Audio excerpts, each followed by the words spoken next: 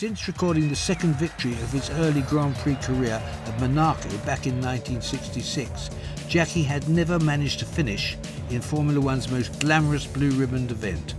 Qualifying on pole suggested that his luck might be about to change. After being introduced to each of the drivers, Prince Rainier and Princess Grace retired to the balcony to watch the start of the race.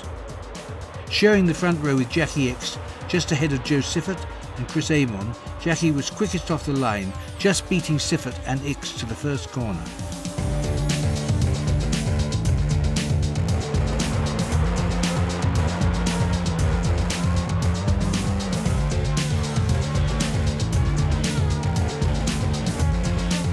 The top order remained the same until halfway mark, when Ronnie Peterson in the March Cosworth managed to get past both Ickx and Siffert to go second. Jackie was steadily extending his lead up front, as Ickx and Regazzoni coasted lamely to a halt with tyre problems. Comfortably in control, Jackie emerges from the tunnel to enjoy the luxury of flying solo along the harbour front straight, passing Monaco's famous landmarks.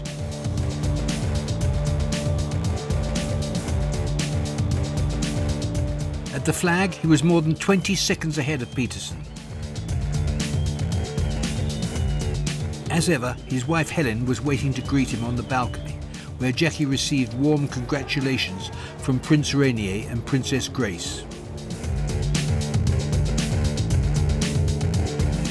I think the most satisfying was Monte Carlo, because I wanted terribly to win Monte Carlo. Once again, Jackie and Helen ride off into the sunset on a lap of honour around Monaco.